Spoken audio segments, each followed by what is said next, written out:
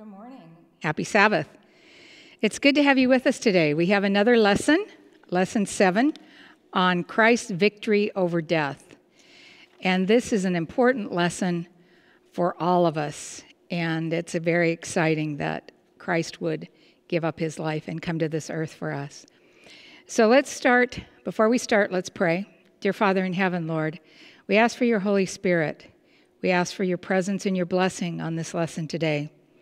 We pray that you would equip each of us to learn that which you would have us to hear. And we pray that only your word be spoken here today. Thank you, Lord, in Jesus' name. Amen. So, our memory text. When I saw him, I fell down at his feet like a dead man. He put his right hand on me and said, "Do not be afraid. I am the first and the last. I am the one who lives. I was dead, but look, I am alive forevermore and hold the keys of hell and death." And so we see this scripture in the setting of John on the Isle of Patmos when he gave him that wonderful revelation vision. So today, central to the Christian faith is the resurrection of Jesus. Paul puts much emphasis on Christ's death and how important it was. Let's see what he has to say in 1 Corinthians 2:2. He says, "For I determined not to know anything among you except Christ and him crucified." It really does us no good apart from his resurrection. That's how crucial the resurrection of Jesus is to the entire Christian faith and to the plan of salvation. Without him, there would be no plan for salvation. However, it's hard to understand why the resurrection of Christ, and with it our resurrection is so important if, as many believe, the dead in Christ are already enjoying bliss in heaven as they have gone home to be with the Lord. So if we're already with Christ, why does there need to be a resurrection? It's a good question. Let's look at a few points here. First of all, the cross is Christ's victory over sin, death, and the devil. And his resurrection is the culminating triumphal event. Death could not retain Jesus, for he never committed sin and was sinless in all his actions. Jesus' death is the central point of his accomplishments. However, the cross without the resurrection would become only a beautiful philosophy of unselfish service and have no further need. The cross without the resurrection would be a demonstration of sacrificial love, but have no power or transform lives and bring a decisive solution to the problem of sin and death. It would be incapable of providing eternal life for the believers. Romans 3:23 through 25 says, "For all of us have sinned and come short of the glory of God." Verse 24, "Being justified as a gift by his grace through the redemption which is in Christ Jesus." And then 25, "Whom God displayed publicly as a propitiation in his blood through faith, thus as was to demonstrate his righteousness, because in the forbearance of God he passed over the sins previously committed." So we see that we have all sinned, but yet Christ, through his sacrifice and forbearance, has been able to forgive all of those sins, past and present. Christ's resurrection is crucial because of his resurrection, the righteous can be resurrected too. So it's not only him that gets to be resurrected, but us as well. He has and is the key to unlocking all the other tombs. The Apostle Paul clarifies this truth about Jesus, and he is the head of the body, the church. He is the beginning, the firstborn from the dead, that in everything he must be preeminent. Christ holds a unique and irreplaceable position and authority because he is our creator. He experienced the resurrection from the dead as a result of cooperation of the whole Trinity, which makes him the head of the church. Colossians 1:18 says, "He is the head of the body, the church, who is the beginning, the firstborn from the dead, that all things may have preeminence. How wonderful is that whole picture? Romans 8:11 also tells us, but the Spirit of him who raised Jesus from the dead dwells in you, who raised Christ from the dead will also give life to our mortal bodies through his Spirit who dwells in us. And that is an amazing scripture, because that same Spirit that raised Christ from the dead, that same Spirit that drove Jesus' ministry, can live in us as well. Also, number 4, he has power to raise people from the dead. John 11:25 says, and he was saying here to Mary, I am the resurrection and the life. He who believes in me, though we may die, he shall live.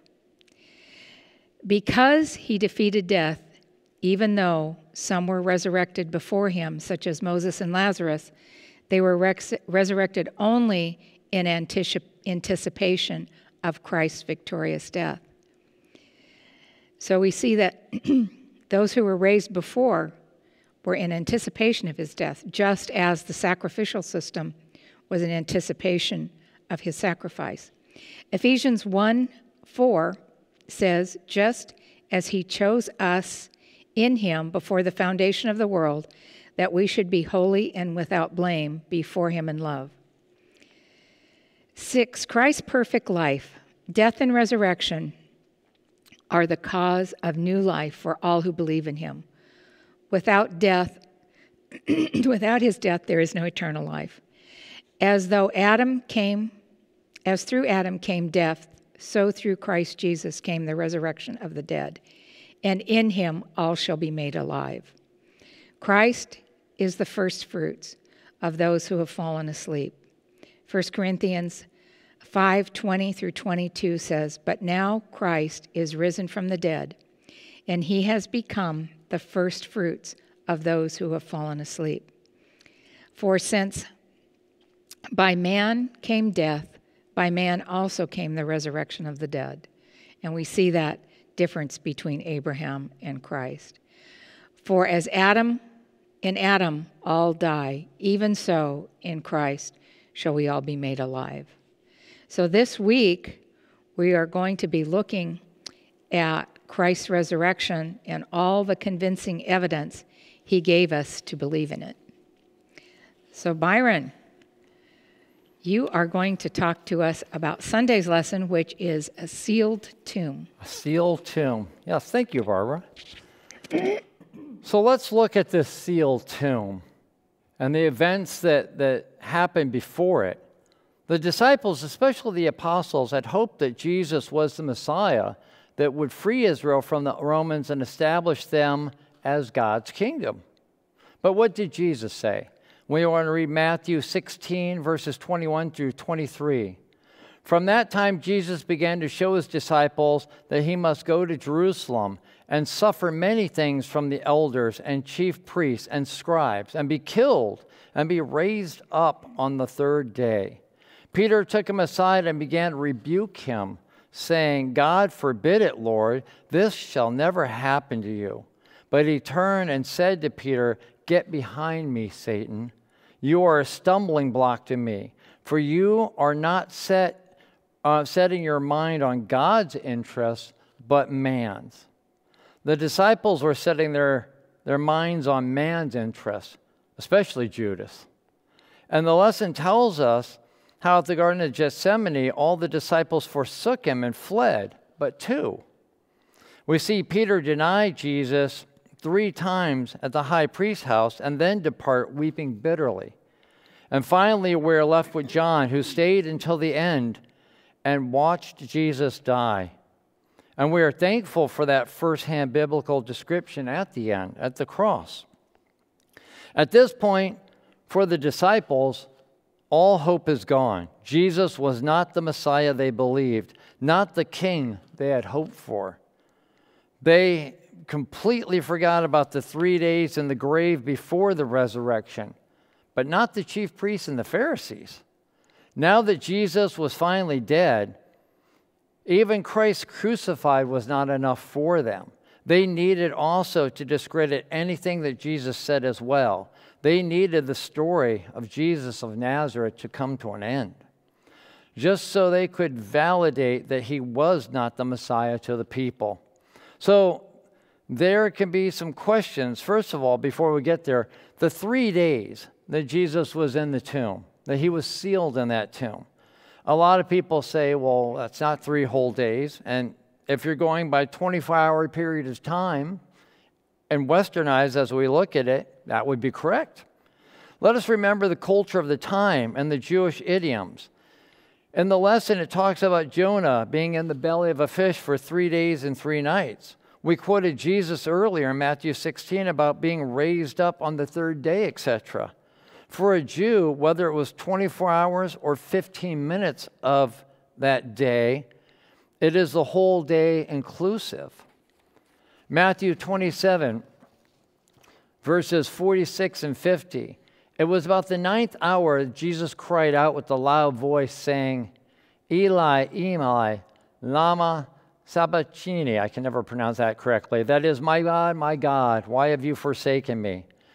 And then verse 50, and Jesus cried out again with a loud voice and yielded up his spirit. So it was about the 9th hour on Friday that Jesus died.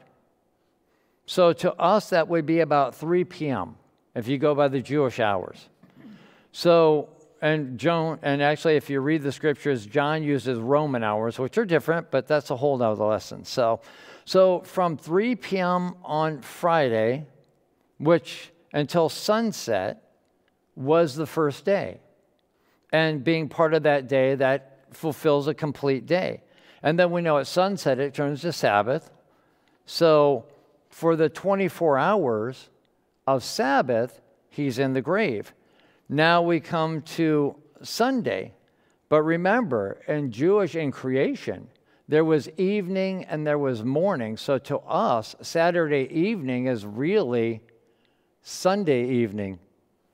So he's in the tomb still Sunday evening, the 3rd day, and he's resurrected at about dawn, roughly. So we have those 3 days that Jesus is in the tomb. And he slept on Saturday, Sabbath, the entire 24 hours, as he would have to since it was the middle day. And we see that even in Genesis 1:5, it validates that there was evening and then there was morning, and that was one day, just as God designed it, not our modern structure that we have today.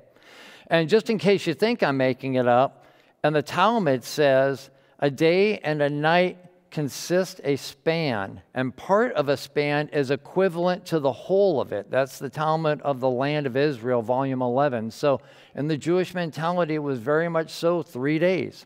So I hope that clears up anyone who has any questions, because if we go by 24-hour time, yeah, it was about 2, maybe a little hair less. But so we know that Jesus' body was taken by Joseph of Arimathea and Nicodemus and placed in a new tomb that Joseph of Arimathea had. And we read Matthew 27, verses 59 and 60. And Joseph took the body and wrapped it in a clean linen cloth and laid it in the new tomb, which he had hewn out of the rock. And he rolled a large stone against the entrance of the tomb and went away. And we really want to look at that stone in a little bit as well. So the close of Sabbath was the time of the preparation. Now, Joseph of Arimathea and Nicodemus are both observing it. Mary Magdalene, Mary the mother of Jesus, are observing it as well. But the Pharisees are up to no good. Now, we read verses 27 of Matthew, 27 verses 62 through 66.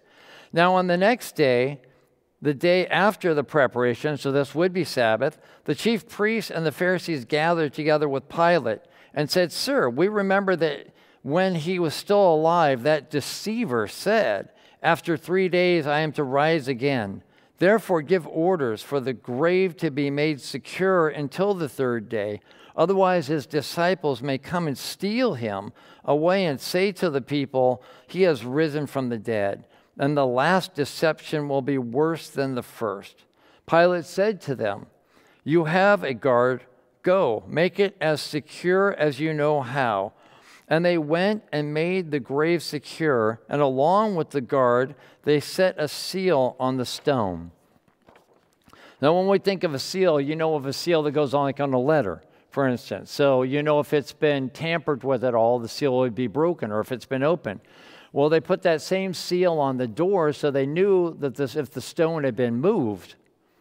So not only did they have the Roman guard, they had the seal on the door. And literally the lesson talks about even how demonic powers were guarding the grave to see if they could lock Christ into the tomb, if they could do such a thing. Thank God that God has a power over death, and sin had no power over the sinless Lamb of God. Satan tried hard to suppress Jesus and the work that was coming about. The power of darkness was heartily at work. But as we read Romans 8:28, we see that, and we know that God causes all things to work together for good to those who love God and to those who are called according to his purpose. With all these precautions that the Pharisees, and really Satan was behind all of this, took to prevent the upcoming resurrection, all that really did is make it so much more believable that when Christ was resurrected, it was more proof than ever before. And that's the amazing part of how God turned that about to make it actually beneficial for him and for those that would believe. I love how God turned that evil into doing his good will. And so we see this secure tomb that will lead us really into next day's lesson. He is risen. He is risen. The lesson has a really insightful, overwhelmingly insightful statement from Ellen White. And I want to read this before we start into the scripture, because it really made me stop and go, whoa. The victory of Christ over Satan and his evil powers was secured on the cross and confirmed by the empty tomb. When Jesus was laid in the grave, Satan triumphed. He dared to hope that the Savior would not take up his life again. He claimed the Lord's body and set his guard about the tomb, seeking to hold Christ a prisoner. He was bitterly angry when his angels fled at the approach of the heavenly messengers. When he saw Christ come forth in triumph, he knew that his kingdom would have an end and that he must finally die. That must have been a horrific moment for him, to really realize that he was lost and that everything that he had done, he had completely gone down the wrong path. But I think it just made him angrier. Well, I mean, really, he's past the point of no return. He was really there anyway, but now it's hit home. Yeah, now it hit home.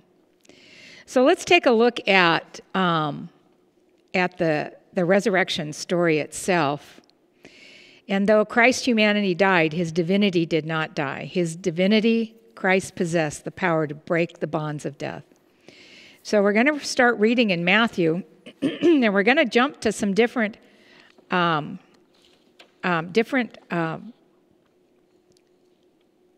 of the Bible, of the gospel, actually, so that we can kind of make it flow together. So, Matthew 28, 1 through 6. Now, after the Sabbath, as it began to draw toward the first day of the week, Mary Magdalene and the other Mary came to look at the grave. Some of the other scriptures shows actually that there was more than just Mary Magdalene and his mother and the other Mary who came to the grave. And behold, a severe earthquake occurred, for an angel of the Lord descended from heaven and came and rolled away the stone and sat on it. And his appearance was like lightning, and his clothing was white as snow.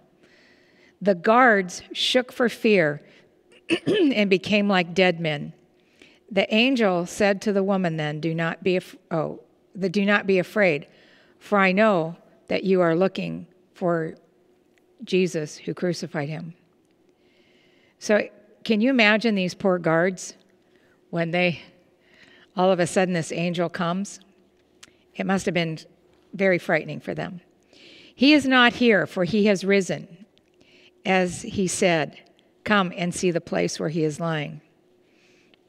We see some really good news from Paul in this, in Romans 8:11. But the Spirit of him who raised Jesus from the dead dwells in us. He who raised Christ from the dead will also give life to the mortal bodies through the Spirit who dwells in you.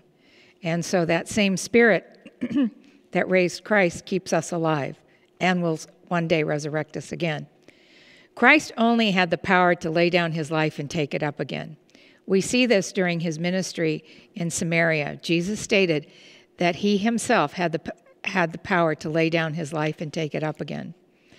John 10:17 through 18 says, therefore my Father loves me, because I lay down my life, that I may take it up again. No one takes it from me, but I lay it down myself. I have the power to lay it down, and I have the power to take it up again. This command I have received from my Father. So God gave Jesus this power, and it was Jesus' choice to lay down his life for us. There was a lot of conversation that went on between him and God about this subject, and he was willing, because he loved us so much, his creation, to lay down his life. John 11:25 says, Jesus said to her, I am the resurrection and the life. He who believes in me shall not die, and he shall live. And we see that he said that to Mary when Lazarus was dead.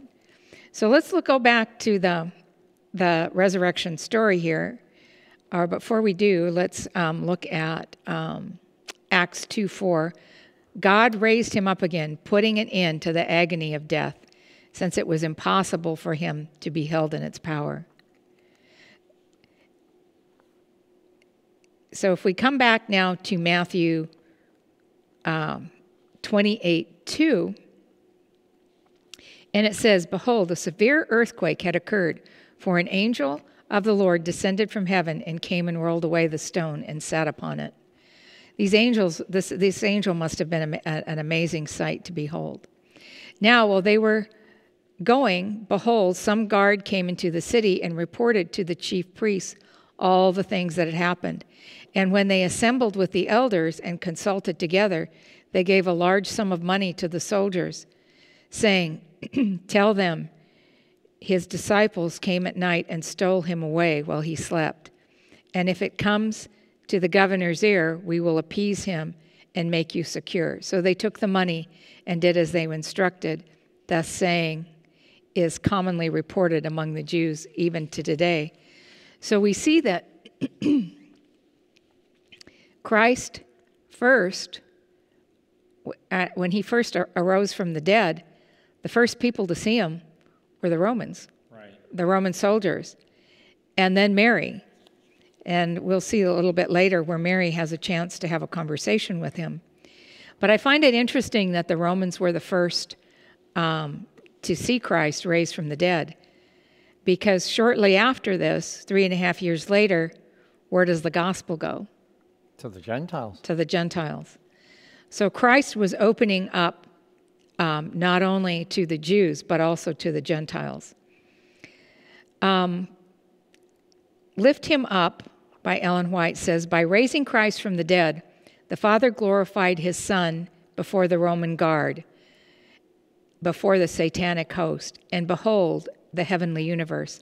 A mighty angel clothed with a panoply of heaven descended, scattering the darkness from his track and breaking the Roman seal, rolled back the stone from the sepulchre as if it had been a pebble, undoing in a moment the work the enemy had done.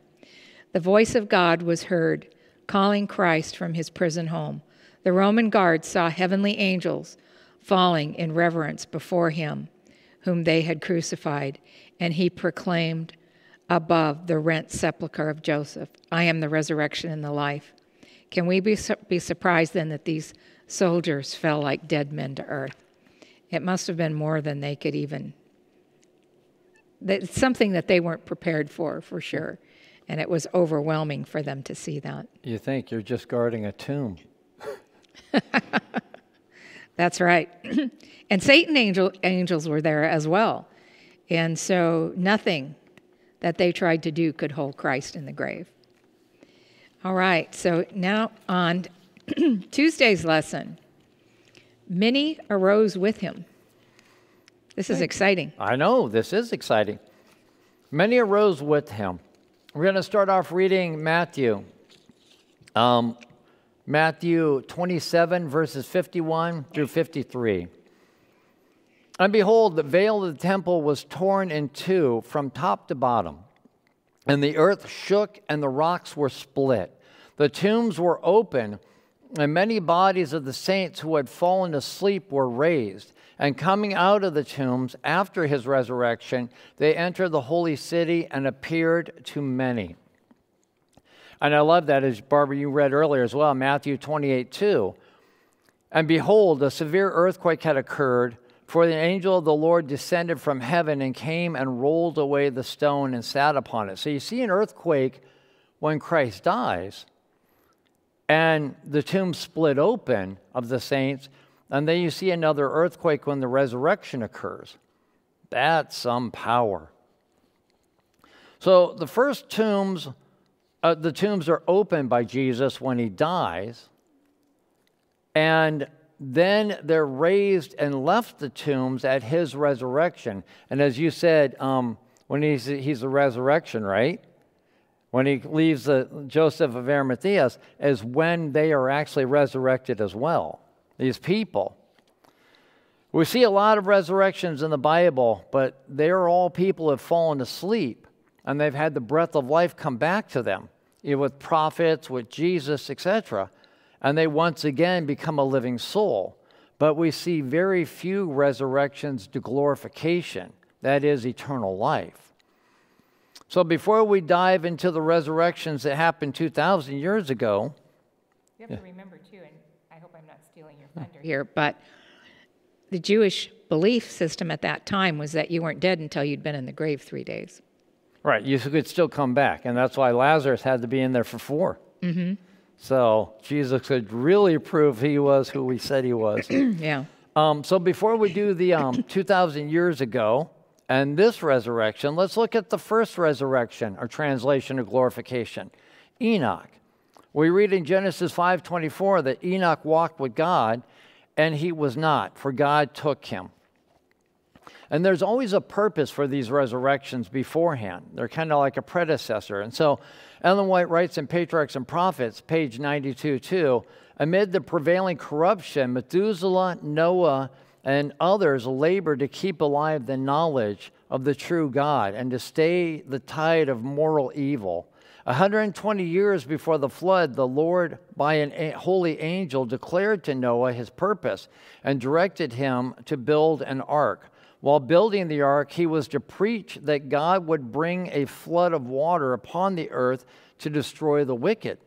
Those who would believe the message and would prepare for that event by repentance and reformation should find pardon and be saved.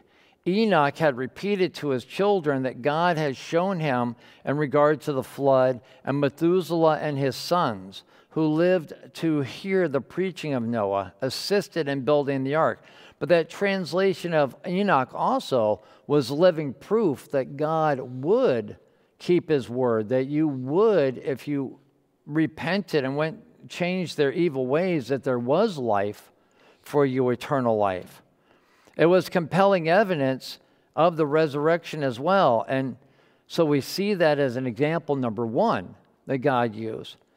We look at the next example, Moses and Elijah. And Scripture tells us about Elijah's ascension to heaven in 2 Kings 2, verses 11 through 12. As they were going along and talking, behold, there appeared a chariot of fire and horses of fire which separated the two of them. And Elijah went up by a whirlwind to heaven. Elisha saw it and cried out, my father, the chariots of Israel and his horsemen. And he saw Elijah no more. Then he took hold of his own clothes and tore them in 2 pieces. So we have to look. We know Enoch was translated to heaven. We're told that. But Elijah, you see, he's taken by the fire chariot, but you don't know exactly what happened to him until Matthew 17, verses 2 and 3 on the Mount of Transfiguration. And it reads, "And he was transfigured before them, and his face shone like the sun," that's Jesus, "and his garments became as white as light. And behold, Moses and Elijah appeared to them, talking with him." So we know at this point that both Moses and Elijah are in heaven. And do we know the significance of the resurrection of each one of those? Well, Elijah represents those that are still alive when Christ comes, and Moses represents those that fell asleep in Christ that will be resurrected when he comes at the second coming. So, let me ask you something. Was this concept of resurrection, though, as Barbara pointed out earlier, new to the Israelites or the Jews? I mean, they'd heard somewhat of it, but really with Jesus, and I think we've read this before, but John 11, verses 23 through 26, "And Jesus said to her, 'Your brother will rise again.' And Martha said to him, 'I know that he will rise again in the resurrection on the last day.' And Jesus said to her, 'I am the resurrection and the life. He who believes in me will live even if he dies. And everyone who lives and believes in me will never die. Do you believe this?'" Now, later, Paul even states in Philippians 3, verses 20 and 21, "For our citizenship is in heaven, from which also we eagerly wait for a Savior, the Lord Jesus Christ, who will transform the body of our humble state into conformity with the body of his glory, by the exertion of the power that he has even to subject all things to himself." I love how it's actually Ellen White puts it in Select Messages, book number 1. And she says, "When Christ cried out while upon the cross, 'It is finished,' there was a mighty earthquake and rent open the graves of many who had been faithful and loyal, bearing their testimony against every evil work, and magnifying the Lord of hosts. As the life-giver came forth from the sepulchre," that'd be the tomb of Joseph of Arimathea, "proclaiming, 'I am the resurrection and the life,'" and that's John 11:25, "he summoned these saints from the grave. When alive, they had borne their testimony unflinchingly for the truth. Now they were to be witnesses to him who had raised them from the dead. These," said Christ, "are no longer the captives of Satan. I have redeemed them. I have brought them from the grave as the first fruits of my power, to be with me where I am, never more to see death or experience sorrow." I have no idea if Martha was in Jerusalem at that time, but that would have been something, huh? That's a real object lesson. So in Matthew, we see that Matthew 27:53, we read it earlier, but at his resurrection, they entered the holy city and appeared to many. What Jesus had preached about everlasting life moved from being something they just had to trust in or have faith in to a reality before their eyes. I can't help but think that this contributed to the 3,000 souls that were baptized in Acts 2:41, and the additional 5,000 souls baptized in Acts 4, verse 4. Did you ever wonder what happened to those resurrected first fruits? Ellen White writes in Redemption of the Resurrection of Christ and his Ascension, page 69, "All heaven was waiting to welcome the Savior to the celestial courts. As he ascended, he led the way, and the multitude of captives whom he had raised from the dead at the time when he came forth from the tomb followed him." They're in the heaven with the Lord. And we know that following Jesus in this world can be hard. You can read the Bible, you can even teach it, Sabbath school teachers and all. But putting it into practice in our daily lives can truly be a daunting task at times, truly impossible without the Holy Spirit and surrendering to him daily. But let us remember what awaits all who hold true to God and cling to Christ as our hope and salvation every day of our lives. Okay. we're going to look here at some of the witnesses after Christ had risen. Now, we have to, let's just kind of walk through what the disciples had just gone through. Because, first of all, they had watched Jesus taken captive and the horrible things he went through with the high priests and with the Romans. This horrible crucifixion on the cross.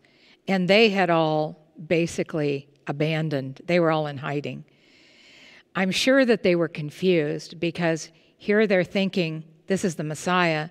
This is the Messiah who's going to come and set up his kingdom on his earthly kingdom.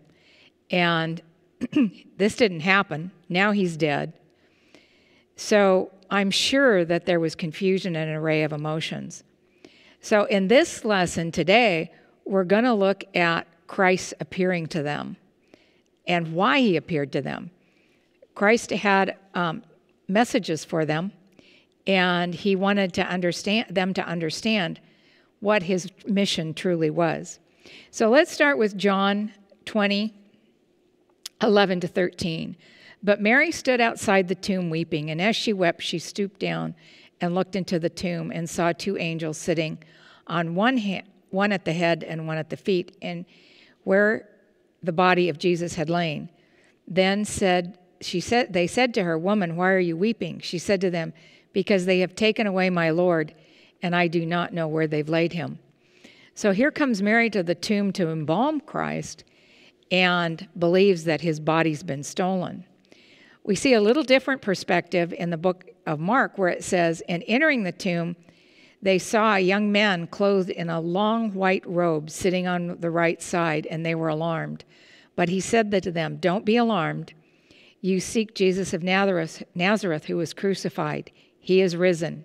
He is not here. See the place where they laid him.'"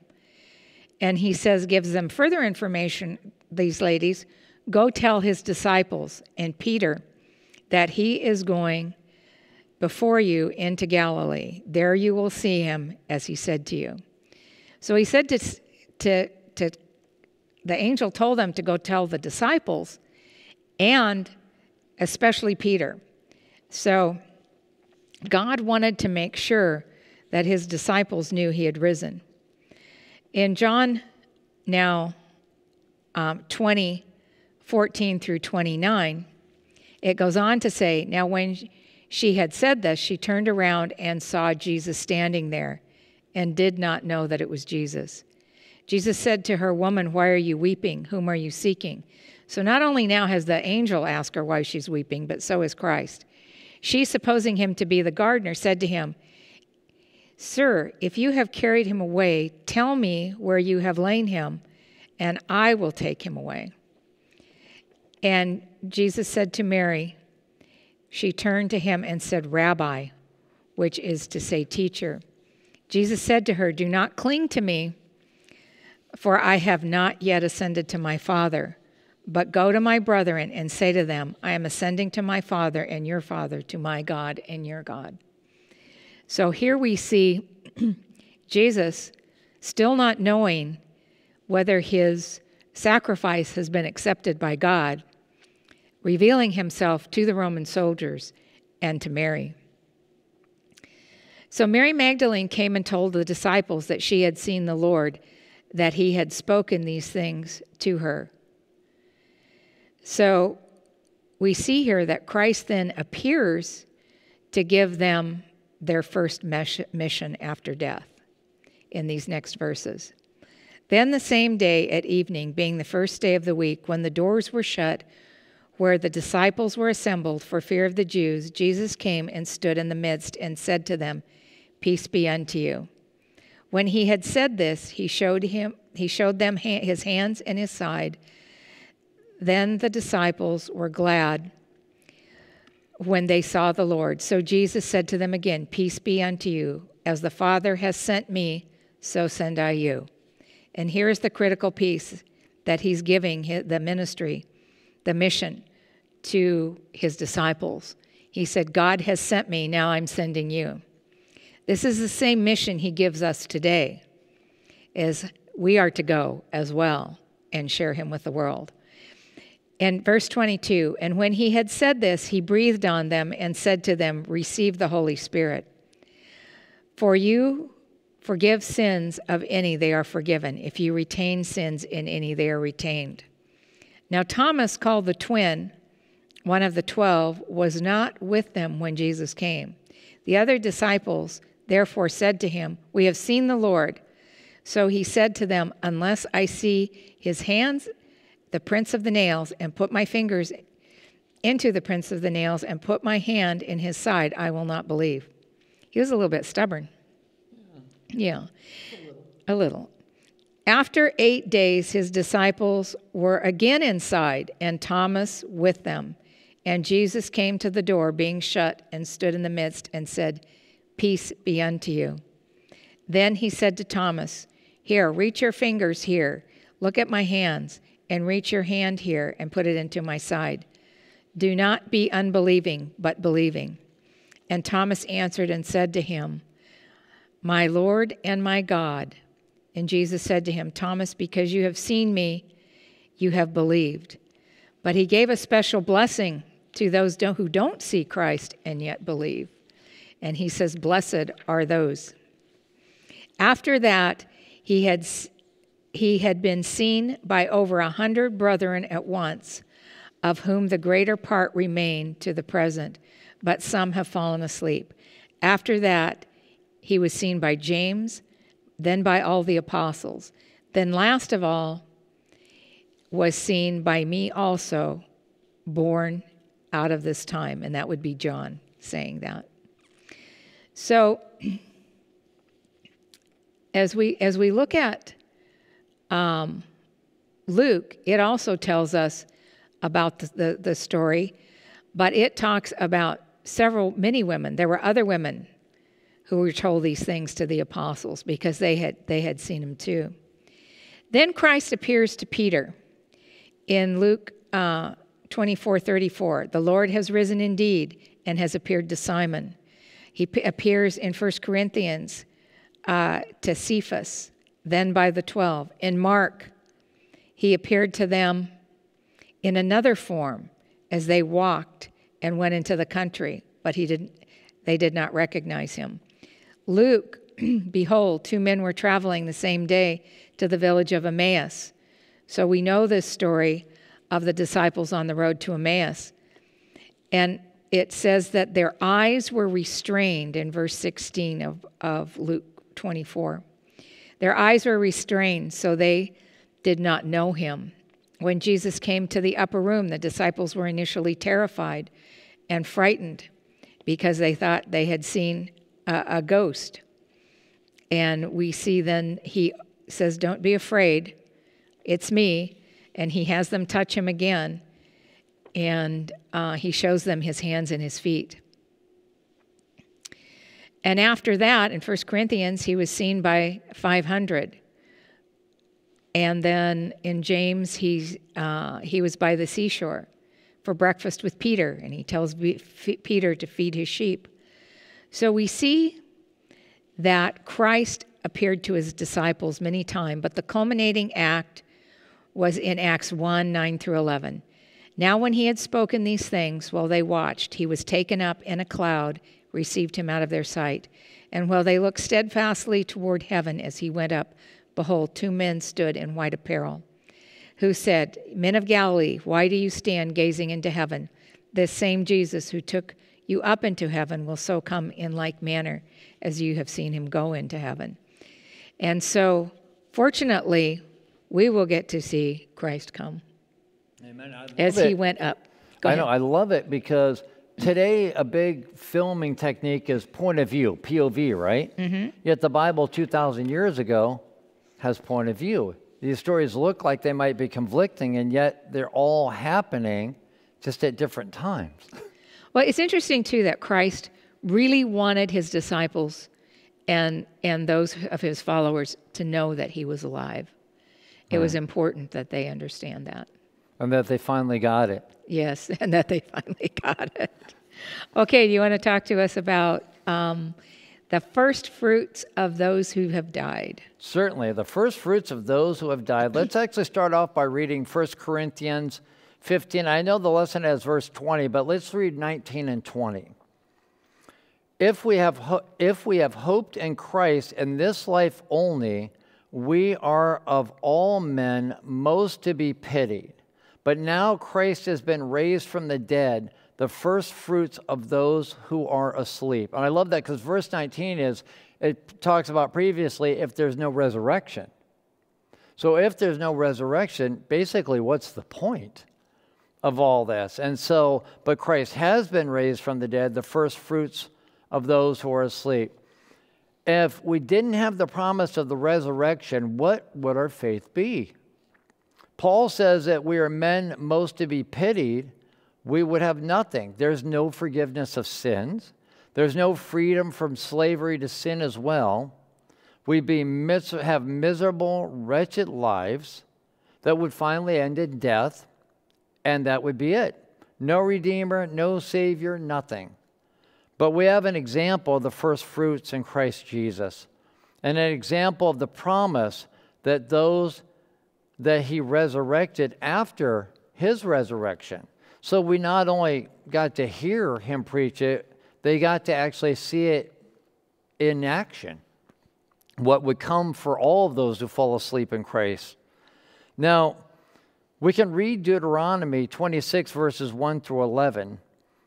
But for the sake of time, we'll actually just kind of paraphrase it on how the first fruit was always an indication of how the rest of the harvest would be.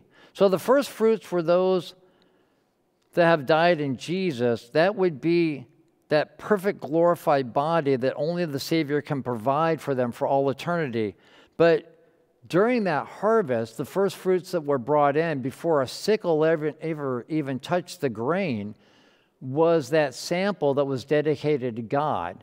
The rest of the harvest always followed that example. In other words, if the first fruit was good, the whole harvest would be good. If the first fruit was bad, the harvest might not be all that. So with Christ as our example, do you think the harvest is good? Yes, indeed. Absolutely. And we can see that in like manner that those who fall asleep in Christ will have that same type of harvest. The Lord will have that same type of harvest with them. We can read in Desire of Ages, page 785 and 786, Christ arose from the dead as the first fruits of those who slept. He was the antitype of the wave sheaf, and his resurrection took place on the very day when the wave sheaf was to be presented before the Lord. For more than 1,000 years, this symbolic ceremony had been performed. From the harvest fields, the first heads of ripened grain were gathered, and when the people went up to Jerusalem to the Passover, the sheaf of the first fruits was waved as a thank offering before the Lord. Not until this was presented could the sickle be put to the grain, and it be gathered into sheaves. And I think of that, and the Bible uses the sickle for the harvest of God's people. The sheaf dedicated to God represented the harvest. So Christ's first fruits represented the great spiritual harvest to be gathered for the kingdom of God. His resurrection is the type and pledge of the resurrection of all the righteous dead. Even though in this life we will have trials with the Christian walk, we know that awaits us, even in the end. You see how things are changing in the world and how it's going to be more difficult in time to worship, to be literally a Bible-following Christian. Even you look at Paul with his battered body, he knew, as all the disciples did at the time, that the persecutions they had to persevere, the hardships they endured, and all that would one day be a distant memory when they had those fabulous new bodies someday in heaven. And I've heard women joke about this. They're like, I can't wait to get to heaven. There'll be no more wrinkles. That's true and so much more. Let's read 1 Thessalonians 4, verses 13 through 18. But we do not want you to be uninformed, brethren, about those who are asleep, so that you will not grieve as do the rest who have no hope. For if we believe that Jesus died and rose again, even so God will bring with him those who have fallen asleep in Jesus. For this we say to you by the word of the Lord, that we who are alive and remain until the coming of the Lord will not precede those who have fallen asleep. For the Lord himself will descend from heaven with a shout, with the voice of the archangel, and with the trumpet of God, and the dead in Christ will rise first. Then we who are alive and remain will be caught up together with them in the clouds to meet the Lord in the air. And so we will always be with the Lord. Therefore, comfort one another with these words. So are those words comforting to you? Do they bring you hope and something this world can never offer? I like from the SDA Bible Commentary on Volume 6, page 1092. The resurrection of Jesus was a sample of the final resurrection of all who sleep in him. The risen body of the Savior, his deportment, the accents of his speech were all familiar to his followers. In like manner, will those who sleep in Jesus rise again. We shall know our friends even as the disciples knew Jesus. Though they may have been deformed, diseased, or disfigured in this mortal life, yet in their resurrected and glorified body, their individual identity will be perfectly preserved, and we shall recognize in the face radiant with the light shining from the face of Jesus, the lineaments of those we love. Don't you look forward to that day? I do as well. And I actually like, just as a final thought from Friday, I love what Ellen White wrote for Desire of Ages, page 787. The voice that cried from the cross, "It is finished," was heard among the dead. It pierced the walls of sepulchres and summoned the sleepers to arise. Thus it will be when the voice of Christ shall be heard from heaven. That voice will penetrate the graves and unbar the tombs. And the dead in Christ shall arise. At the Savior's resurrection, a few graves were opened, but at his second coming, all the precious dead shall hear his voice and shall come forth to glorious immortal life. The same power that raised Christ from the dead will raise his church and glorify it with him, above all principalities, above all powers, above every name that is named, not only in this world, but also in the world to come. You know, I love it because people talk about even when Jesus resurrected Lazarus, and they say that he had to call him by name, otherwise everyone might have been resurrected that were in the tomb there. There will be no distinction. Christ's people will know his own. Yep. And I hope to be one of those. Absolutely. Did you have any other final thoughts? No, that'll do it. All right, good. So I do have a final thought, and it comes actually from the SDI Bible Commentary, Volume 5. Through the cross, we learn that our Heavenly Father loves us with an infinite and everlasting love and draws us to him with more than a mother's yearning, sympathy for a wayward child. Can we wonder that Paul exclaimed, "God forbid that I should glory save the cross of our Lord Jesus Christ"? It is our privilege also to glory in the cross of Calvary, our privilege to give ourselves wholly to him who gave himself wholly to us. Then with the light of love that shines from his face on ours, we shall go forth to reflect it to those in darkness. You know, I think about that. Am I really giving? Christ gave his all for me. His whole life was spent setting up his kingdom here on earth with his disciples and fighting the fight with Satan and dying and being resurrected. Do I put that kind of energy into loving the Lord? And that's something I think about. And the answer is no, I probably don't. But should I be doing that? And I challenge you to all think about that. What should I be doing? What more could I be doing for Christ? Yeah, I love that because Christ elevated literally the family of God even above our earthly families. Mm-hmm. But do I always do that? So it's something to ponder for sure. Yes, and definitely grow into. Yes. All Would right. you care to pray for us? Yes. Closing prayer? Let's bow our heads. Our gracious Heavenly Father, Lord, we come to you with humble hearts.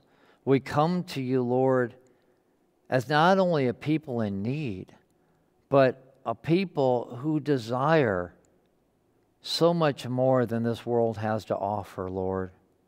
You were our example in life on how to be. You had every temptation. You resisted every sin. And you strengthen us, Lord, that we may do the same in this world. If we choose you, help us to choose you, Lord, in all that we do, that we might put you first, that each day we should decrease and you should increase, Lord, in our hearts, just like John the Baptist decreased and Christ increased, that we may have that model, that we look to you as our first fruit, Lord, for all those that fall asleep in Christ. And Lord, even for those that are on this earth, Lord, the time is coming closer. And Lord, we look to you and your promise. We look to you as our Savior. And Lord, we look to you as our friend. Help us to always remember you in all things that we do. Lord, you seek to take every one of us home. You want to transform every one of us into that perfection, into that immortality. And Lord, as sin entered the world, we don't get a choice. We're born with the tendency for it. But we have the choice for you. And that is our appeal, Lord, that your Holy Spirit touch every single person watching this. That we might all strive, Lord, to choose you above every other thing in this world. That we might see you one day, Lord, as you put a crown upon our head, and we see not only your glory, but the sacrifice and your hands, your feet, and your side that you made for us, Lord, and know how much you love us. Teach us to love you in the same way. We thank you and pray this all to your Father in heaven, through Jesus Christ our Lord. Amen, Lord. Amen. Happy Sabbath, everyone. Sabbath, everyone.